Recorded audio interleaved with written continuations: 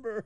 Whoa, it's a great time here at Messina Hoff Winery. And welcome to the Culinary View for our monthly discussion about an ingredient. And this month we're going to be talking about spinach.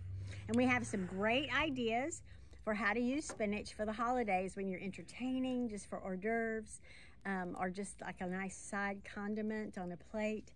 But we hope that you will have a wonderful holiday enjoying food and wine. And Messina Hoff Wine will make your holiday bright. So the spinach that we're featuring today, we made a pinwheel. Actually, this is Chef Zeke's recipe, and it is so easy to follow. You'll find it online, but you use the phyllo dough. And where online? Spinach. Where is it online? It's under mer-bon.com, merbon.com. And it's also under the Vineyard District. And we want them to subscribe, right? Yes. They need to join our subscription. Yes. And learn all of these wonderful things. If you follow Merbon on Facebook, then these are all posted there as well. So you'll see them as they come up each month. And this one is, it's a cheese and spinach stuffed pinwheel, which is beautiful to look at. But I have twisted it just a little bit, and I've added some harissa that I made from excess peppers that we had coming off of our garden.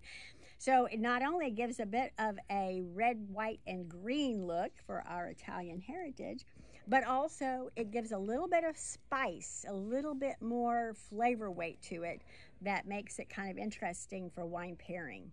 So the wines that we've selected are Trebbiano, the most famous white grape of Italy, which grows absolutely fantastically on the high plains of Texas.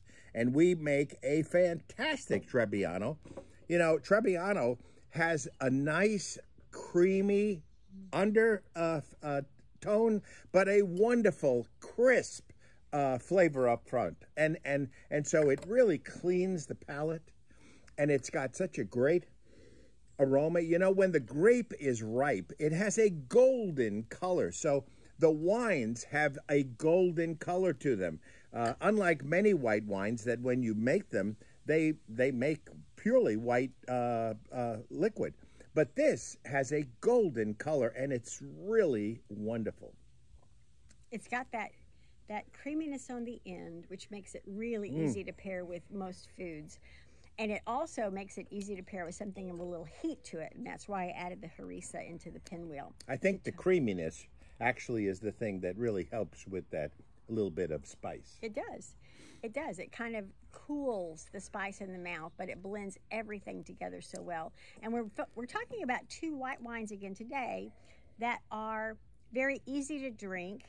They are light-bodied, even though they have some fat to them on the end, because they're perfect for entertaining when you have a mixed audience.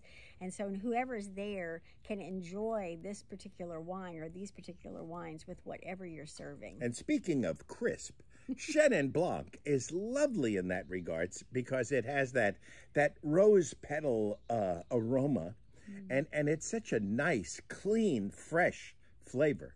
And we love it. We love Chenin Blanc. And it's from the Leopard Vineyard in Brownfield, Texas. Look at the color on that thing. It's pure white. It looks like Snow White, actually. and it's a relationship that we have with the Leopard family that goes way back and way forward into the future with the way Paul and the Leopard family have contracted way into the future. So we look forward to doing the Leopard Chenin Blanc for many, many years. And the nice thing about food and wine pairing is that we always suggest that you choose your wine first. So whatever your wine is, you want to taste that as you're preparing your dishes. And the nice thing about this recipe that you'll find online is that you can add ingredients to it that will better suit your palate or make the pairing to whatever wine you have chosen be even better. That's a customization. It is. Whoa. Personalization. Yes. You know, if you like a certain spice, you could add it. Exactly. And then you can enjoy different types of wine along with it. It's fantastic. Yes. So, from our family to yours, we pray that you will have a wonderful holiday season and that you'll have much love and joy to share in both food, wine, family, and fellowship. Absolutely. Ho, ho, ho to all of you, and God bless you all on this holiday season. God bless. So long.